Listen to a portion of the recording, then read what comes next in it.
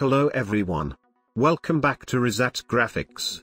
In this tutorial, you will learn to create this.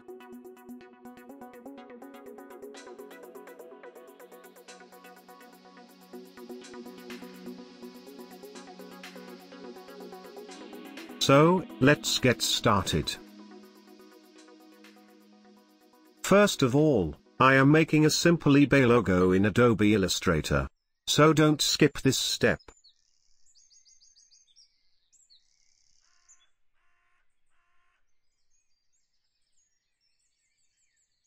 As you can see, this is an editable text. So we need to create outlines to convert the text to editable paths. So right-click on the text layer and choose Create Outlines. Again right-click on the text, then select Ungroup. Now, we have a separate layer for each letter. Let me change the colors. But you can skip this part if you want.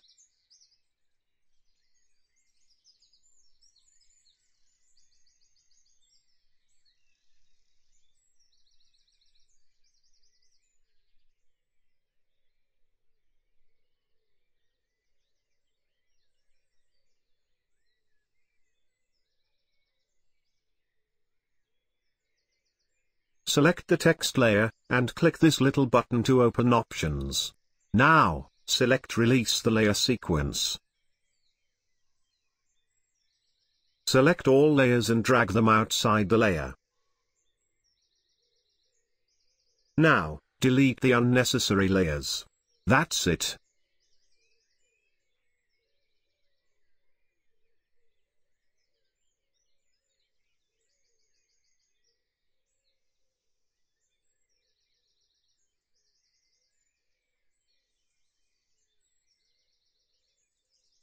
Go to the File menu and save as the logo. Open Adobe After Effects, then create a new composition. I am calling it the Electric Neon Logo V2. As always, I am using the same resolutions. Frame rate to 30 frames per second. And set the duration to 10 seconds. Go to the File menu, then import the vector file which we created in the first step. Select the import kind to composition. Then hit OK. Double-click on the composition. Select all layers. Then right-click. Go to Create and create shapes from the vector layer. Select all vector layers. And delete them.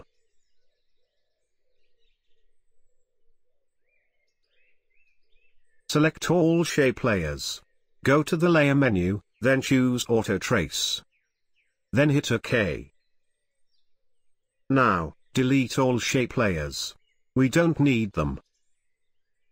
Rename the traced layers one by one. Now, select all layers, then press the M key on the keyboard to open Mask Properties. Select keyframes and delete them.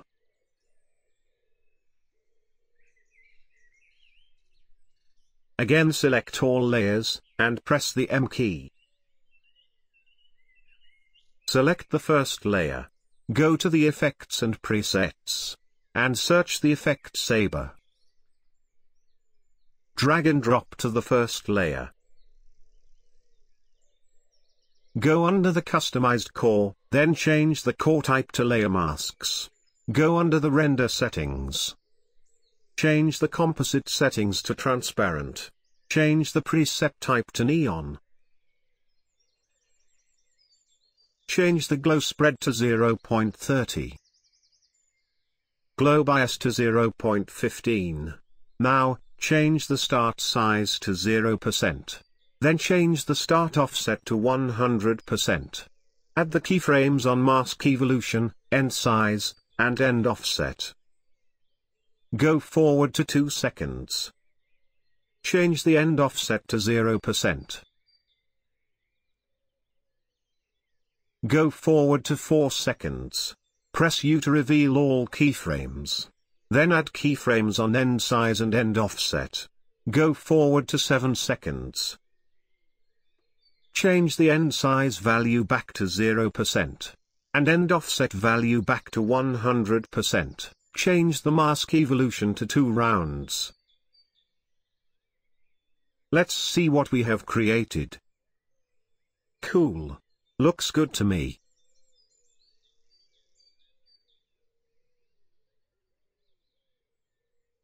Select the saber effect and press Ctrl+C to copy it. Make sure you are at the first frame. Select the remaining layers, and press Ctrl+V to paste the saber effect. Perfect. I am going to change the glow color for each layer. And I will skip this part to save your time.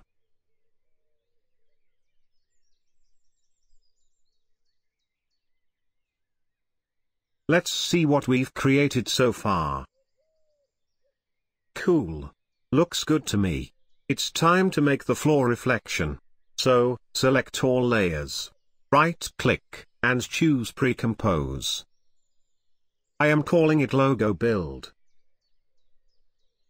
Select the Logo Build layer and press Ctrl+D to make it duplicate.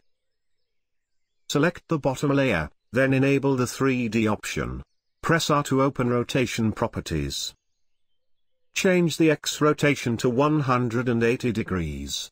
Press P to open position properties. Then change the Y position to something like this. Go back to the Projects tab. Click here to create a new composition. Rename it to the floor. Right-click here, then New, and select the solid. I am calling it Checkerboard. The color should be white. Go to Effects and Presets. Search the effect Checkerboard. Drag and drop to the solid layer. Change the width to 175. Again create a new solid layer.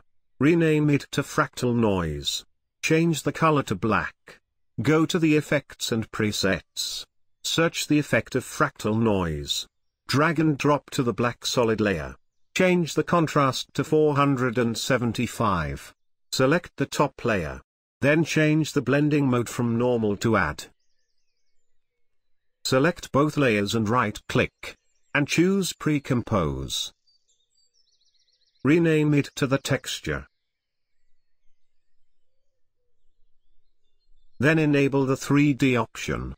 Keep the layer selected and press R to open rotation properties. Then change the X rotation to -90 degrees. Now, change the Z position to something like this. Go to the Effects and Presets. And search the Effect Motion tile. Drag and drop to the floor layer. Change the output height and width to 600. And check the mirror edges. Go back to the Projects tab. Drag and drop the floor layer. Then hide it. Right-click on empty space. Then New. And select the adjustment layer. Drag it just between these two layers. Rename the adjustment layer to Compound Blur, or any name you like. Go to the Effects and Presets. Search the effect Compound Blur. Drag and drop to the adjustment layer. Change the blur map to the floor. And change the maximum blur to 70.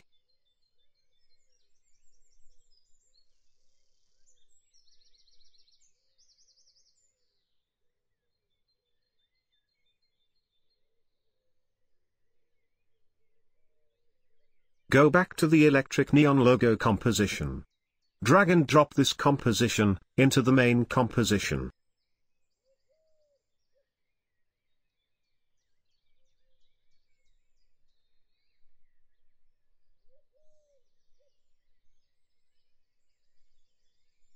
Now, enable the 3D option. Right-click here, then New. And select the camera. Keep the camera layer selected. Press the P key to open position properties. Change the Z position to -1500. Then add a keyframe. Go forward to 7 seconds. And change the Z position to -1300. Let's see the preview. Cool. Looks perfect to me.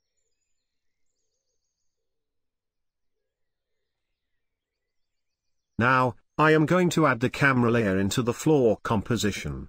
But you can skip this part if you want.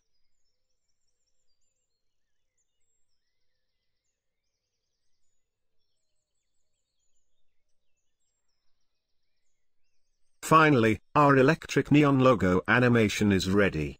Don't forget to like, share and comment. If you do have any questions, or if anything that is unclear, please leave a comment. I will respond as soon as possible. I'll see you in the next tutorial. Thanks for watching. Good luck.